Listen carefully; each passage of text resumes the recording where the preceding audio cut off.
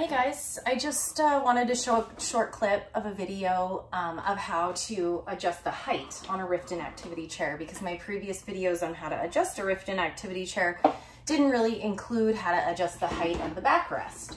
The height of the headrest can be adjusted right here by pressing this white button right below the headrest. The headrest itself has a lot of adjustability, which I think I went over in another video, but this adjusts the angle up and down of the headrest, this top knob, and this bottom knob adjusts the also the angle of the headrest, but more of the headrest in relation to the backrest. So how we adjust the height for the backrest is that there's this little lever, and this is a release lever. And of course, this should be done without the child or student in the chair.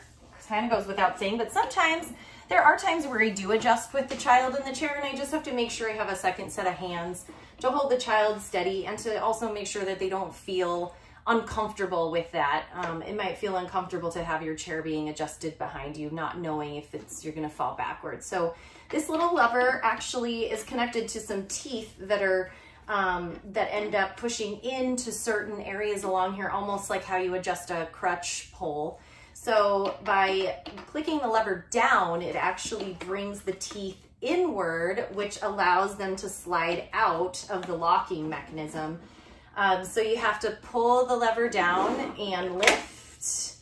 If you're gonna adjust it higher, it actually comes down really fast if you don't hold it up underneath the chair and allow it to come down. If there's a person in it, it actually does kind of slow the descent of the chair, but still you really do kind of need to just be careful of that.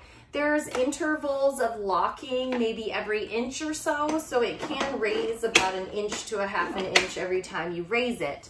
The only thing is that once you get to that top notch, you're just about done with seat height. So you won't be able to come up any higher. And in fact, you can actually, in some cases, and in the really small chairs, you can pull the seat right out of it, which you definitely don't want to do with a child in it. But this is how you would bring the seat height up on a student that maybe the shoulders are getting up a little higher than the backrest. If you have the child fully supported, you should have the top of the shoulders pretty much even with the backrest.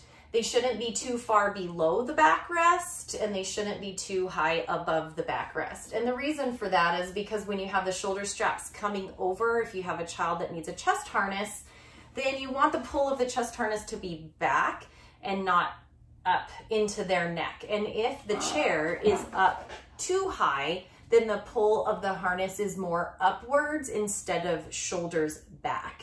And then if the seat is too low on the child and the shoulder is up here, then you kind of almost have a feeling like you have a backpack sitting on you, because the pull of the shoulder harness is now really sitting hard on top of that shoulder joint that's sitting right up here, and it does kind of dig in, and if you've got a bony kid, it can be really uncomfortable.